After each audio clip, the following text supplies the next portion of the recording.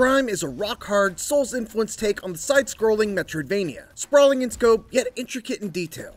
Like the stone-carved edifice of its world, Grime stands resolute, patiently waiting for you to reveal its secrets while testing your mettle with bouts of tough combat and rigorous sequences of platforming. Progress is earned in increments where lessons are not just learned, but fully internalized.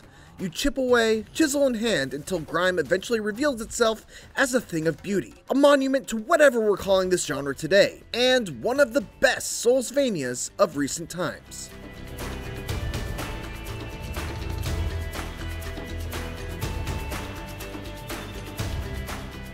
For all its difficulty, what's notable is Grime's generosity.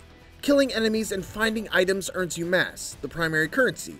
But unlike most other similar games, you don't lose your mass when you die, you keep it. That one design choice has the profound effect of letting you level up after you die. You respawn back at the last surrogate and can immediately spend your mass to increase your health or stamina for a little extra survivability or boost one of the 3 damage dealing stats. The returns here aren't enormous, but the process feels significant in terms of the sheer relief. It's liberating. The additional stress of the corpse run is absent here, removing much of the sense of being punished for failure. Each time you die, Grime picks you back up again, dusts you off, and delivers a little pep talk before sending you on your way once more. This is just one way in which experimentation and exploration are encouraged. The map is a dense network of tunnels, chambers, nooks, and crannies looping through and around each other, interconnecting in both places both unexpected and surprising. Without the fear of losing hard-earned mass, there's none of that terrible nagging doubt over whether you should press on into uncharted territory or retreat to the last checkpoint to cash in.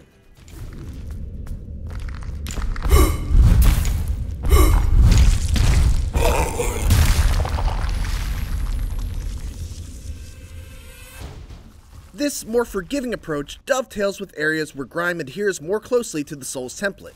NPCs speak in riddles and metaphor, alluding to grand-sounding beings and events. Other characters are less coherent and mutter away unconcerned by your presence. In fact, Grime sustains mystery and heightens moments of revelation by willfully withholding information about its world. And because it doesn't punish exploration and experimentation, it's so rewarding to discover all of its little secrets and nuances and intricacies on your own terms.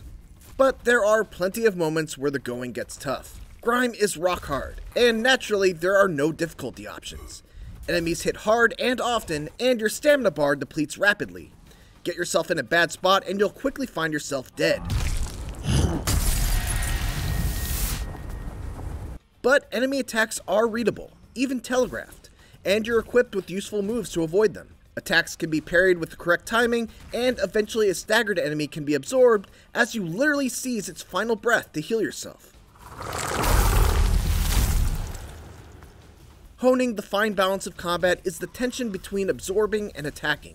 Parrying is risky because a mistimed attempt leaves you open. Successfully parrying will do some damage, but it's nowhere near as efficient as attacking, and trying to parry more than one enemy at a time is usually a bad idea. But some enemies need to be parried before you can hit them with your weapon, and you need to parry to be able to absorb anyone's breath. It's a lot to think about in the heat of the action, but gradually applying order to chaos is such a satisfying process. Learning to read enemy behaviors, when to prioritize absorbing and when to start attacking, which enemies to take down first, how you're going to make time and space to use or heal, and how you're going to escape if necessary.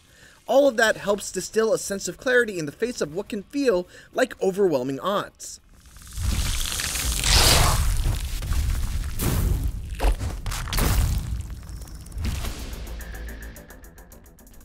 The boss fights are tougher still. The first one's not so bad, but later ones will probably absolutely wreck you. Persistence pays off though. You'll start to discern familiar elements, begin to appreciate attack patterns, and recognize sparse windows of opportunity. If anything, when the platforming ramps up, it raises Grime's challenge to its peak. The difficulty here is derived from the sheer length of the trickiest platforming sections, not because they demand exacting precision. They're exhausting tests of endurance, right up until the point where you finally clear them, and that fatigue is swept away by exhilaration. This becomes the cycle for Grime. Exhaustion, followed by exhilaration. It's a draining experience demanding all of your attention and concentration. Many sections and encounters, whether heavy with combat or platforming, or occasionally both, initially feel impossible. But persistence pays off. Grime is still rock hard, but like a master craftsman, you'll spend dozens of hours chipping away, steadily knocking it into shape, revealing its textures and contours. And as the credits roll, you can put down the chisel, sit back, and admire your handiwork.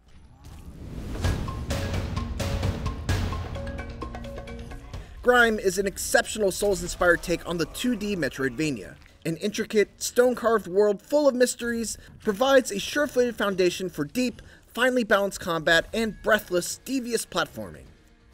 Best of all, it's a Souls-like that forgoes punishment in favor of encouragement, happy to lend you a helping hand whenever you fall.